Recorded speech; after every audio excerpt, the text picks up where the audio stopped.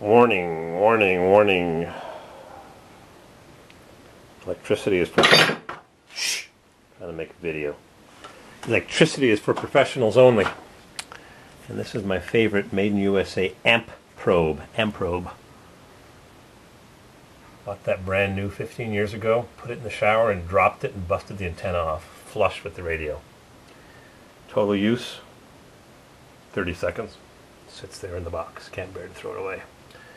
Anyhow, there's no power here. Oops. I've been tinkering with this, and after I had it all wired up, I realized, oops, I made one mistake.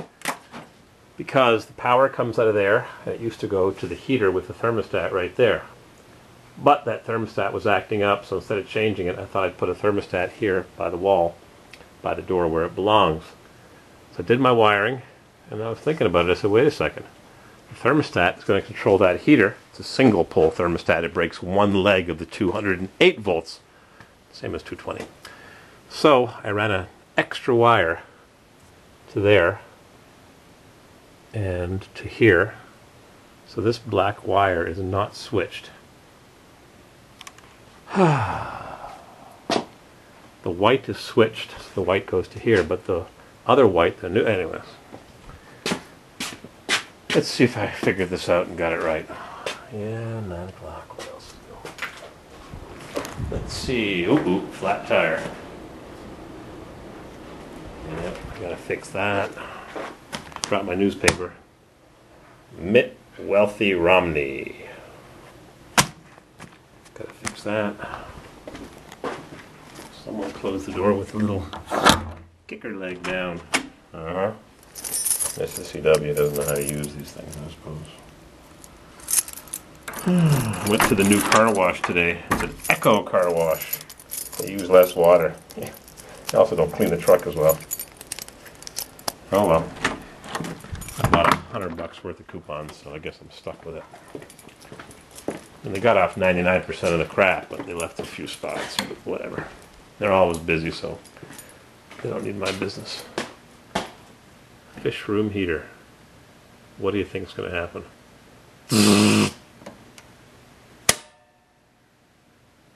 Huh! Need some wire. Gonna need it if we get the permit to build those apartments in the warehouse. So, I didn't pop a breaker yet. What is this? Doorway art? So, let's see. Turn the water off to the whole building. Don't push that. Oh, you have to be a responsible adult. It ain't easy, but... Take my amp probe tester. I went to buy a new one today. They're all sold out. Amp probe made in USA. Better than the Fluke, better than the Chinese ones. Got power there. Got power there. Because I want to have power here so I can plug in a range or a dryer or a construction heater if this heater craps out. Look at that. Got power there. And here, got power. The white one should be. Who knows what I did. The good thing is I have power there at the receptacle, and this should turn the heater on or pop a breaker. Click!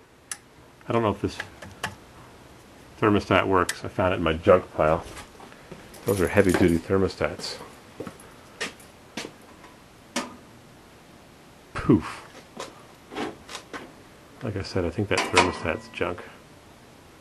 It's easy enough to change, though.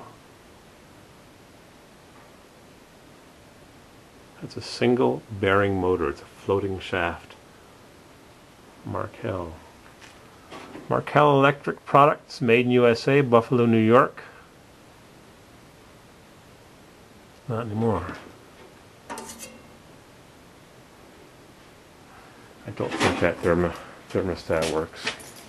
Like I said, I found it in my junk pile.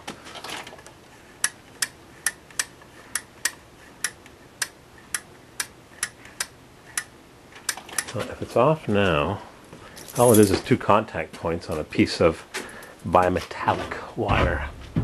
Let's see.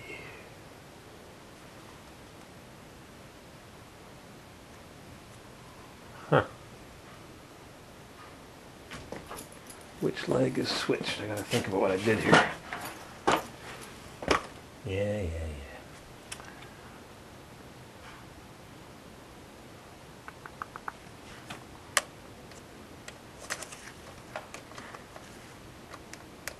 Everything shows hot. I'm going to pull off that thermostat cover and just touch the two wires together and make sparks. Temperature here is 57 degrees, 14 Celsius. It's not cold outside, that's why. Karaoke, anybody? Alright. Got the thermostat off. It uses set screws on the top, and the wire goes in through the back.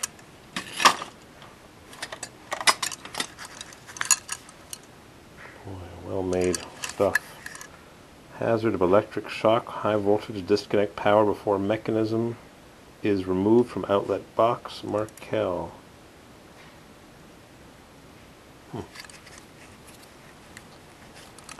Anyhow, let's see what happens. I don't blow things up too often. Once in a while. I do alright. Okay. Actually,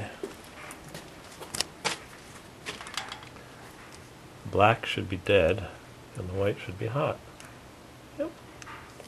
Touch them together. Closes the circuit. I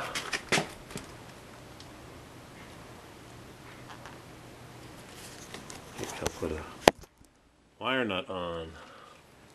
Wire nut.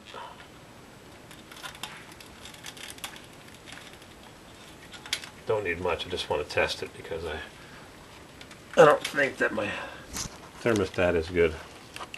It's a good heavy duty one, but it's a worn out one. So, see what happens. Ah!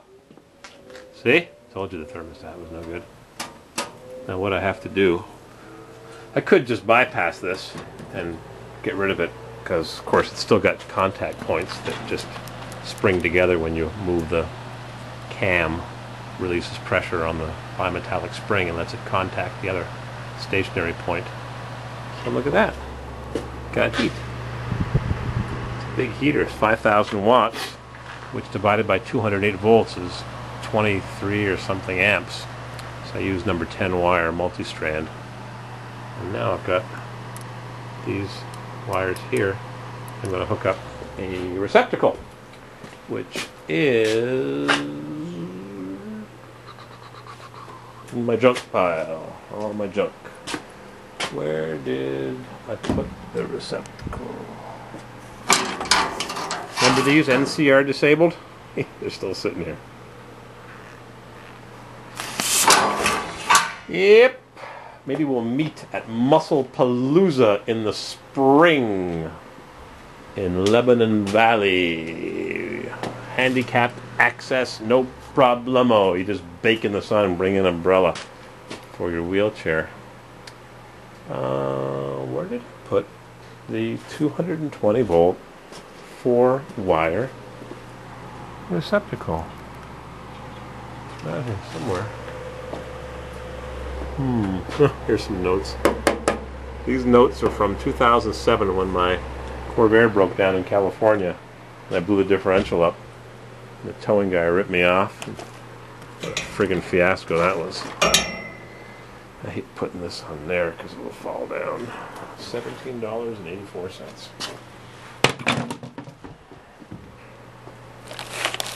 Aha! Piles of junk. There it is. So I'm going to hook this up. This cheap outlet. Inlet. I'm going to hook it up there and turn the power off again. Messing around with 220 volts. That'll make your hair stand up straight. And disconnect this and the heater should stop. Now I got a thermostat. Look at that spark. It's a 23 amp spark. Poof. A lot of juice there, let me tell you. A buddy of mine's a lineman. He works with 10,000 volts. Serious stuff, let me tell you. One of his guys he worked with or was working with got electrocuted and died. Blows your heart up. 50,000 beats per second. and you ain't a hummingbird, so. Alright, put on my wire away and put that cover back on. It's been open for years because I was wiring something up temporarily. It's been open for years. I finally put that cover back on if I could find it in this mess. Oh dear me. So it's after 9 o'clock and close up shop.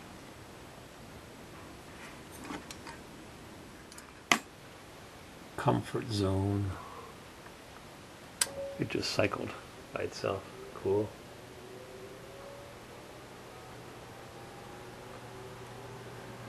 Turn it off, click it off, and then go back up a little bit. That's good. So tomorrow I have to mortise the hinges for the doors upstairs. And I'm going to put a couple extra lamps somewhere over here maybe. Or over there. Right in front of the door where I can whack the bulbs. And one over here. Oop! What did I just hear? I just heard something. I can get my key. Ring her up! You hear it? Suburban.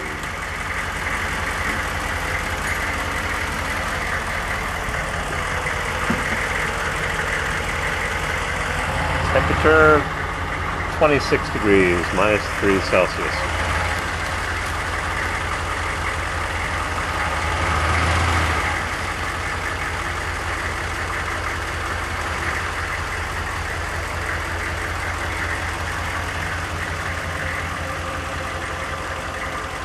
You hear the vacuum pump.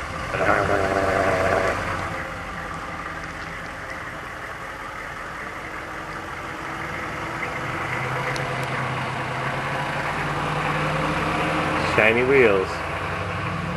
That's it. 10:30. I guess it's enough, huh? Ooh, I gotta sweep this mess up here. Don't like having messes everywhere. That's what happens when you get old. You worry about little piles of dirt that when you're a kid you never even give two thoughts to. You never even give two thoughts to. I was talking to Sharpshooter earlier today. He's got a job maintaining diesel trucks at some company. He has to be at work at 6 o'clock in the morning. 6 o'clock in the morning, I'm thinking of going to bed. No, I'm not that bad. What the heck happened here? Mrs. CW must have been here doing a big cleanup. You can see the floor. Alright, I'm going to sweep up that mess. Everything in its place, and a place for everything. Wow. Emergency lights never installed. Cleanup time for rent. I was at my friend's restaurant the other day and he was making chicken livers. He was doing this. He wasn't missing it. Wasn't even missing it in the pan, and I can't even do it. I just dumped it on the ground. I'm getting tired. I'm getting punchy. It's 10:30.